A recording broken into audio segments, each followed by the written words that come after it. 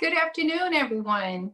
Thank you for joining us. We welcome you to this, our latest and greatest edition of PPP Forgiveness. I will be hosting today's meeting, and our presenter, of course, is the brilliant and talented Angel Medina, and we'll turn it over to Angel in a few minutes. My name is Veronica Birch Flores. I'm the Chief Operating Officer at First National Bank of South Miami. And it's my pleasure to welcome you today. I've been at the bank 21 years now, and I can say as 41 years as a community banker, I have never seen such a challenging and difficult time as we have been facing, both in concerns of health and welfare, our economy, the unprecedented uncertainty that we have all faced in the last few months. We were hoping in mid-March, this was going to be a 2-week journey, and certainly hoping by the beginning of April, our lives would be back to normal. And here we are 5 months later, and it's anything but normal. And the future is still quite uncertain. So the CARES Act that was passed in March allowed for this loan that hopefully will be able to be forgiven for you, that then will become a grant. And we all went through this together, and we were very happy to be here for our clients and for the community. And our program allowed for more than 8,000 jobs to potentially be saved with $80 million in loans given. And we were very proud of the work that we did.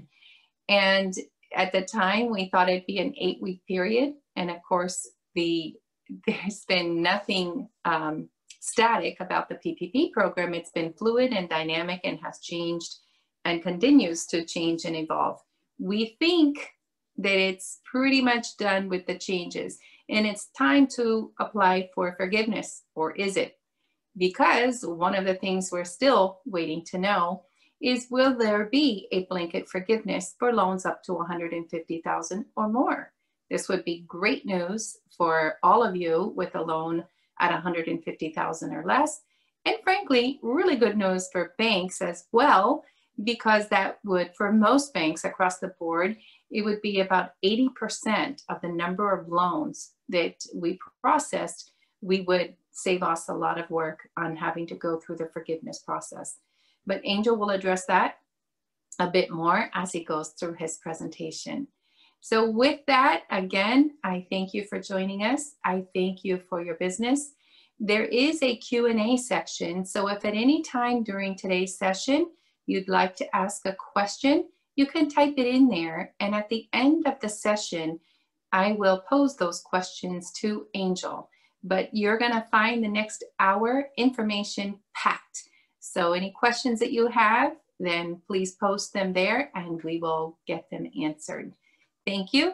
I turn it over to my very good friend, brilliant banker, and guru of all things PPP, Angel Medina. Well, good afternoon and welcome everybody. So happy to have you join us for yet another update of the PPP program.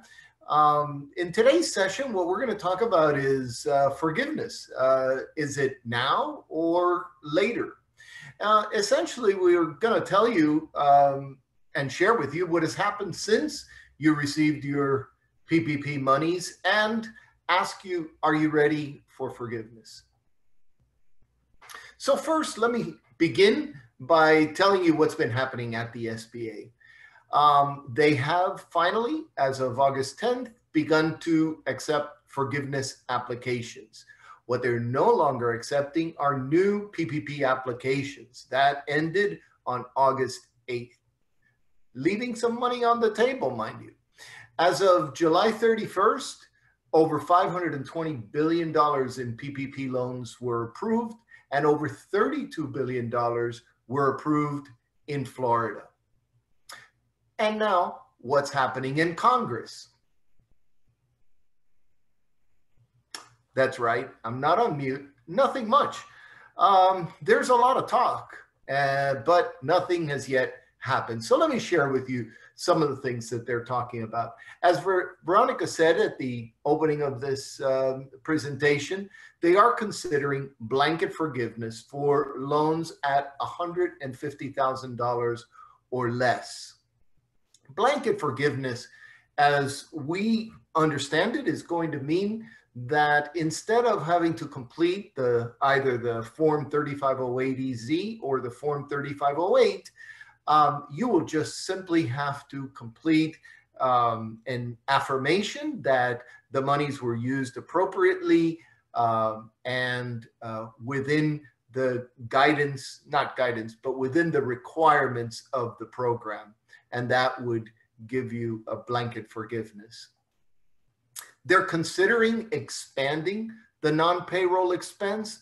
Frankly, I'm not sure how beneficial that's going to be, because it's not like they're going to give you more money. It's the same pool of money. And now, by having expanded the program in the last set of changes from 8 weeks to 24 weeks, I think it really gives most, if not all, businesses more than ample time.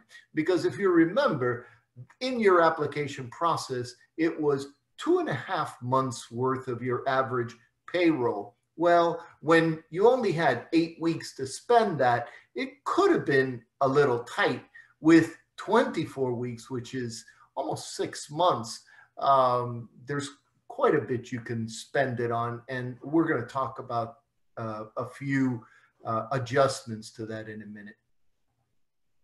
And what's good news for some businesses will be that they are considering a PPP2, which will be for those businesses that have been severely impacted during their covered period. In other words, their revenues, and there's discussion that their revenues must have declined by at least 35%.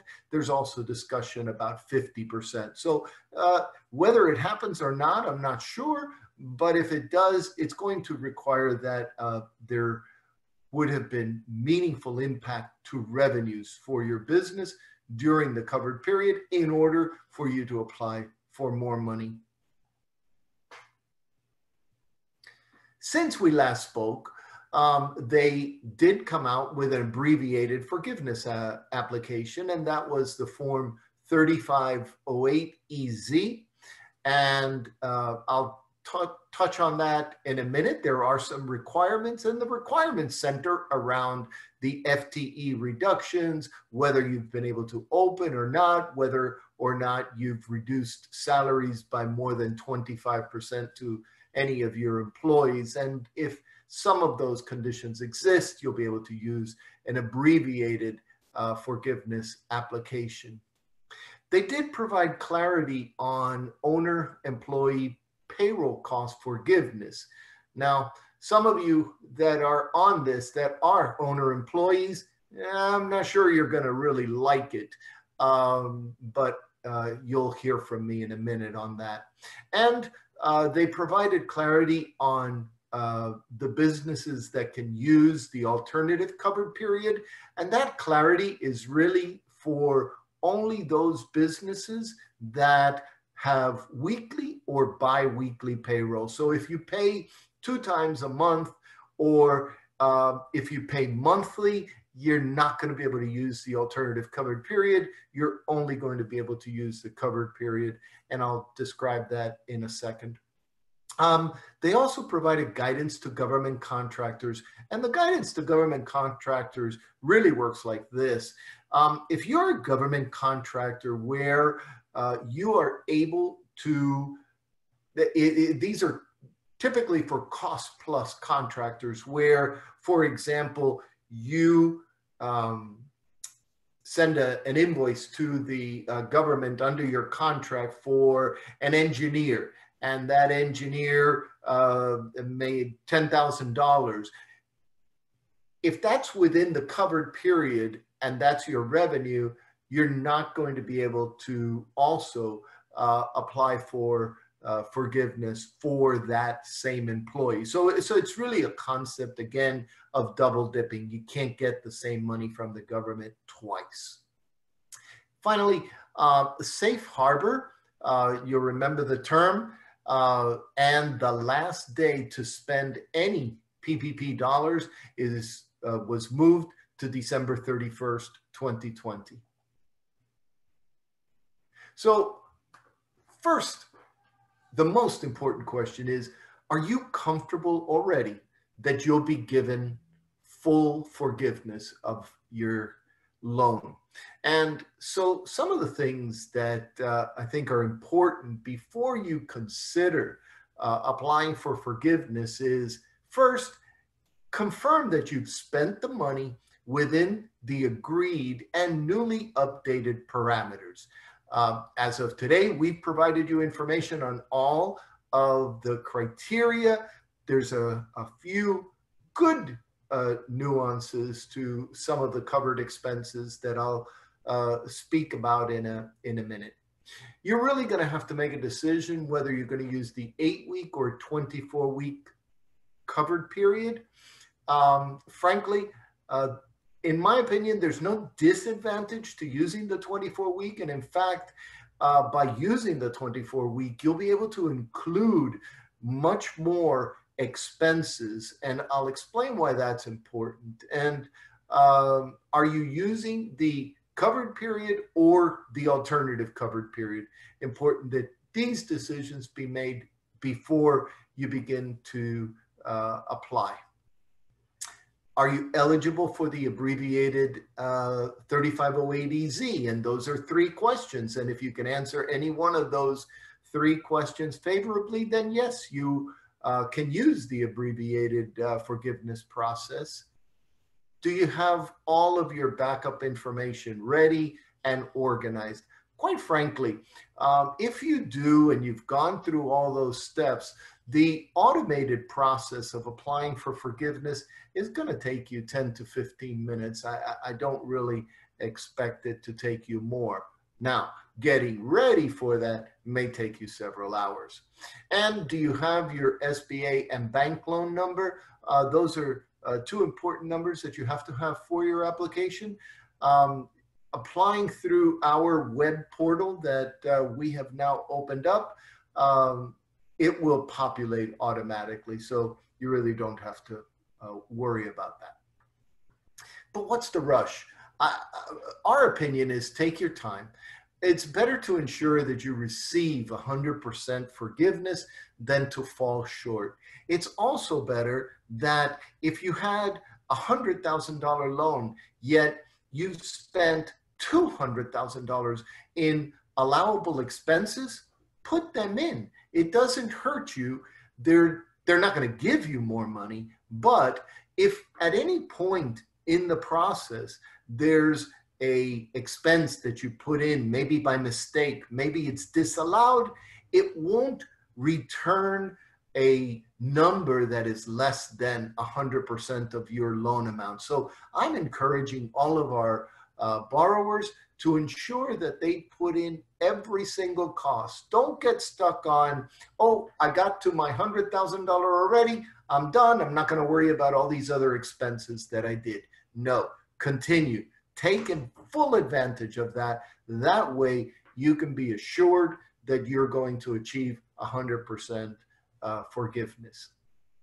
So some of the things you do have to consider is in your mind, in your agenda, in your outlook, somewhere, establish a drop dead date when you absolutely positively have to have everything in. Now, it's very generous right now because the very last day that you can apply for forgiveness is going to be 10 months after the end of the covered period. So as you can see, let me give you an example of what that might look like. This company, ABC Company, received a PPP loan on April 20th. We've tried to be consistent in these numbers so that when and if you decide you want to look at some of our prior presentations or listen to some of our prior webinars, there's some consistency in these numbers and it's easier to follow. Well, if you received your PPP loan on April 20th, and that's the date that it got funded, then the last day on an 8-week covered period would be June 14th. Now, in this case, this company pays on a weekly basis.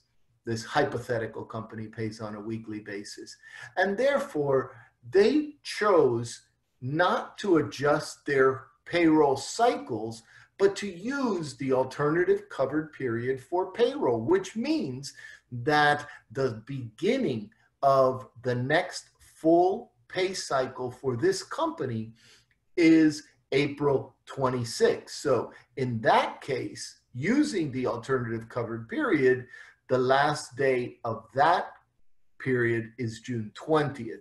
But look at the difference now if they go to a 24-week covered period. The covered period doesn't end until October 4th. October 4th. And the last day of the 24-week alternative covered period is not until October 10th. So quite a bit of time.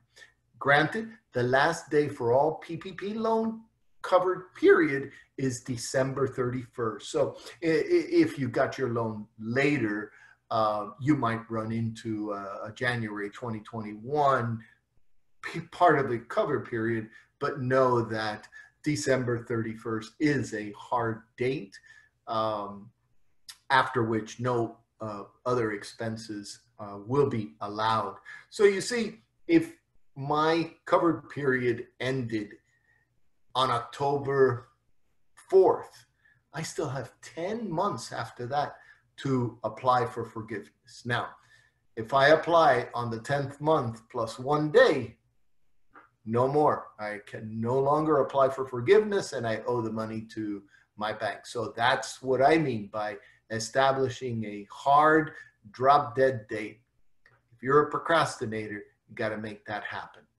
So I also want to make you aware that it doesn't hurt you to wait, because a borrower is not required to make any kind of payment, no payment of principal, no payment of interest, until the forgiveness amount has been remitted to the lender by the SBA.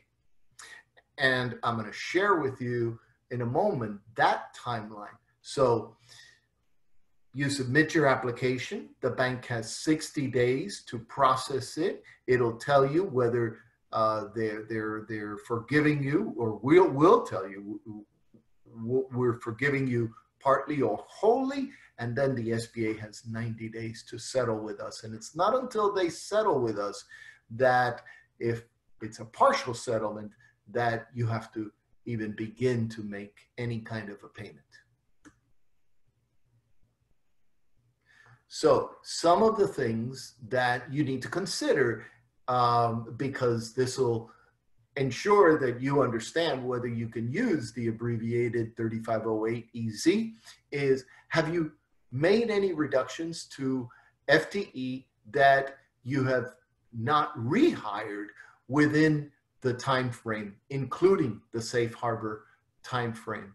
Have there been any salary adjustments greater than 25% that have not been reinstated to their full pre-COVID salary within the time frame and within the safe harbor time frame? And of course, have you captured all your forgivable expenses, again, notwithstanding that they may exceed the PPP loan amount? And just to remind you, the safe harbor time frame is December 31, 2020. Let's briefly discuss what's forgivable. For more details on what's forgivable, you can refer back to at least the last webinar that is recorded and on our website. But at a high level, payroll costs for non-owner employees is, of course, gross payroll costs, vacation, sick leave, medical, family leave, you remember those.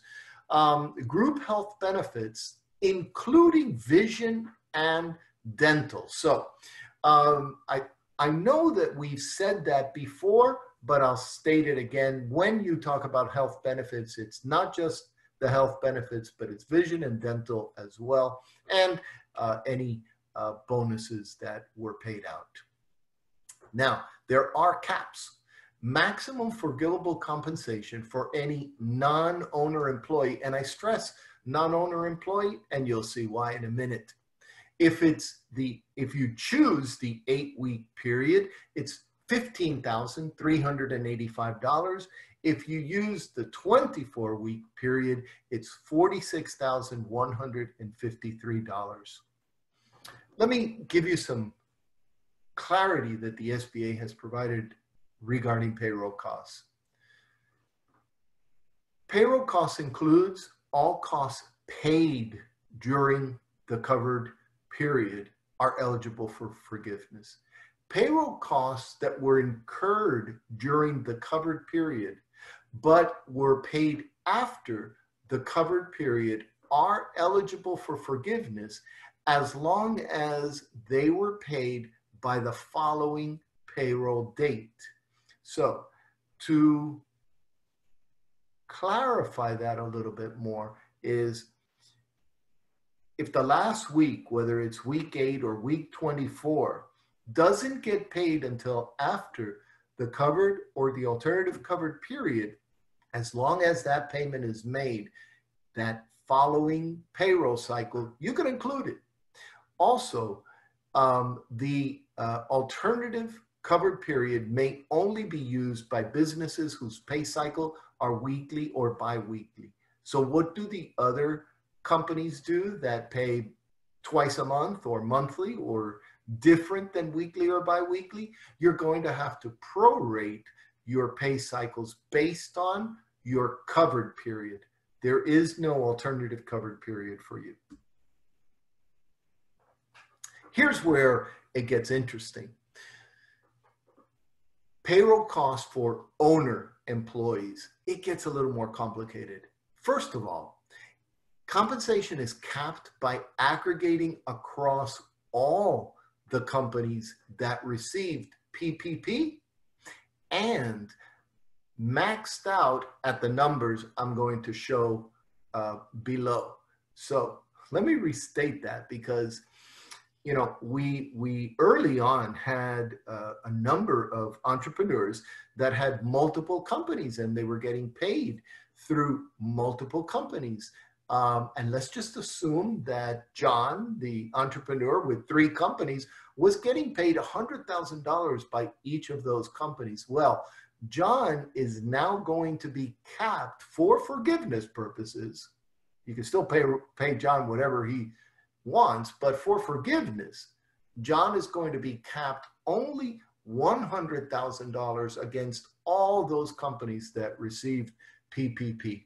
That is a new interpretation by the SBA based on their opinion of what is consistent with the spirit of the act.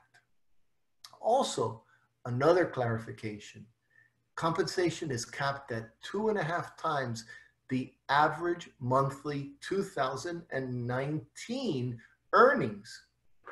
What does that mean? So that means if John, one company, John, paid himself $50,000 in 2019, but bumped his salary up in 2020 to $100,000, he can only be eligible for 2.5 times the average monthly of the $50,000, not the $100,000. Even if in January and February of 2020, he had already started paying himself based on the $100,000. So that's yet another interpretation, clarification, however you want to call it, but that's another change. Now, let me talk about health benefits for a minute. If you are an S Corp, the health benefits for owner employees are ineligible for any S Corp owner that owns 2% or more of the company. And any family member of that owner employee that works for the company, also their health benefit is not included in the forgivable expenses. In other words, you can't include them in your health benefits computation. Finally, general partners. You know, sometimes in these partnerships, general partners may be paid at the end of the year or at the end of the quarter or something similar to that. In this case, what they're saying is that for a general partner's compensation to be included in payroll costs, it must be paid within the covered period. Paid, not incurred, but paid. So as you can see, this chart is a little busy, but it provides some clarity around the different types of corporations. Of course, if you're an LLC, it depends, how you file your taxes. What about non-payroll costs? Well, they gave a little more flexibility in terms of non-payroll costs. So what they said is, if you incurred prior to the covered period, but you paid during the covered period, you're eligible for forgiveness. So you paid the March Florida Power and Light bill on April 25th. Remember, your covered period began April 20th. You can pay that. That's okay. Similarly, if you incurred it during the covered period, but paid it in the next cycle. So for example, let's go back to our example. In September/October, first week of October, you incurred your power costs, but you paid it at the end of October after that 24-week covered period, that you're going to be able to include as well. So they essentially flanked your covered period, and as long as you paid it, they allowed those costs to be included there as well. And finally, they gave clarity on what a transportation utility expense is, and because we don't have that in Florida, we were not familiar with it, but apparently there are states or local governments that have a transportation utility fee, and that's what they've defined as a transportation utility expense. So this one, this slide is a little busy, but these are essentially the 3 questions that allow you to use the 3508EZ. The first one is real easy. Are you self-employed, an independent contractor, or a sole proprietor? You had no employees at the time of the PPP application, and you didn't include employee salary in the computation of the average monthly payroll. In other words, it's just you. You can use the easy form. The other one is you didn't reduce anybody's wages by more than 25% during the covered or the alternative covered period when you compare it to the wages that they were earning between January 1st and March 31st. And this is conjunctive. In other words, both have to be, yes, that applies to me. And you didn't reduce the number of employees nor the hours worked between January 1st and the end of the covered period. Now, safe harbor applies here. You can ignore FTE reductions if there was an inability to rehire individuals who were employees on February 15th, 2020. If you tried to hire, but you couldn't find similarly qualified individuals. Now, frankly, you have until December 31st to try to find those qualified individuals before you can say, oh, I couldn't find them. So if you're going to try to latch onto that, you're going to have to wait until January to apply for forgiveness. Or the employee was offered the position and they refused. Now remember, I'm going to stress it. I've been stressing it since the first time we talked about forgiveness, and that stress is documentation, documentation, documentation. It's critical that you have all the right documentation. The third question is, you didn't reduce the wages. I talked about that already in question number 2. And your business couldn't operate during the covered period at the same level of activity as before February 15, 2020, because you were in compliance with the requirements of Health and Human Services or the CDC or OSHA. Now, it's going to be very, very important that you have chapter and verse here, that you truly understand what was the specific guidance that was provided, what was the written guidance that was provided, and then you can use that.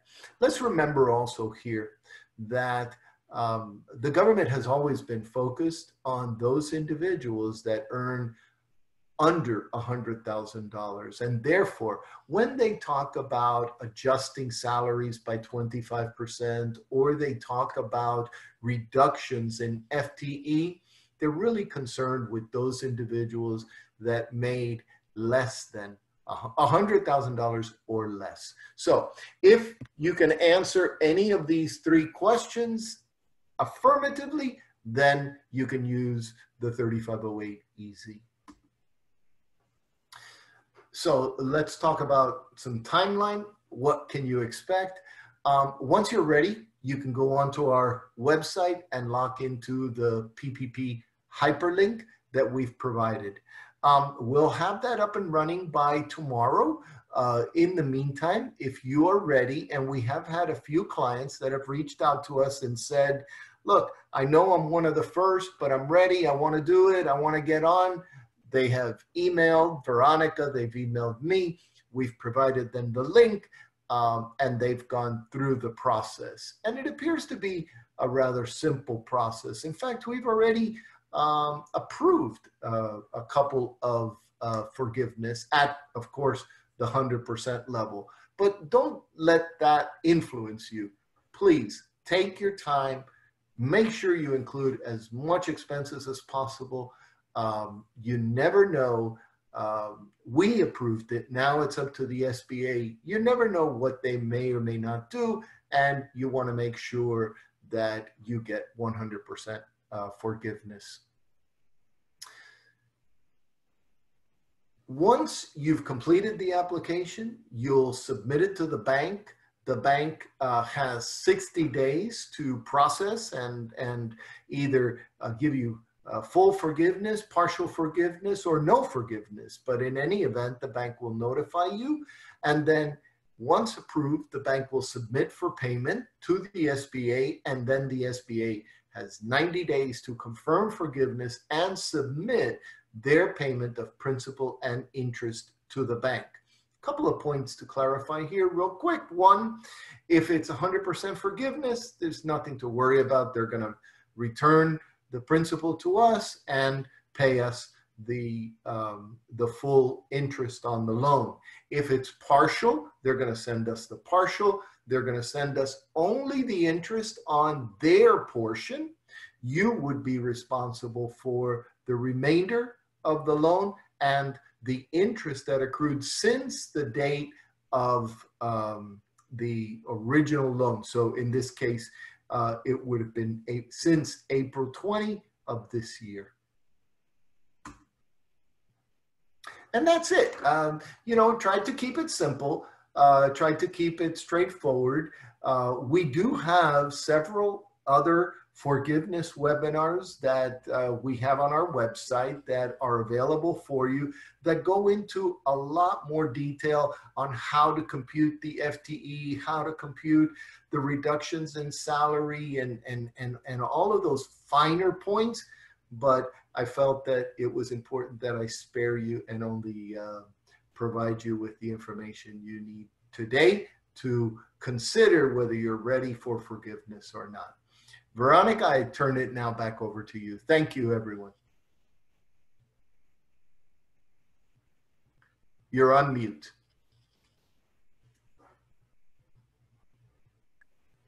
Thank you, Angel.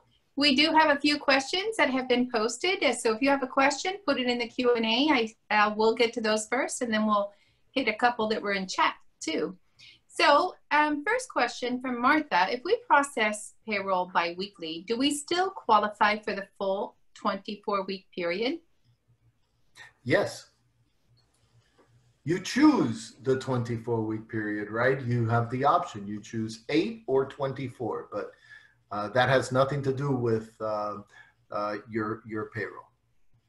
Okay. Can you apply for a PP2 if you've already applied for forgiveness on the first loan?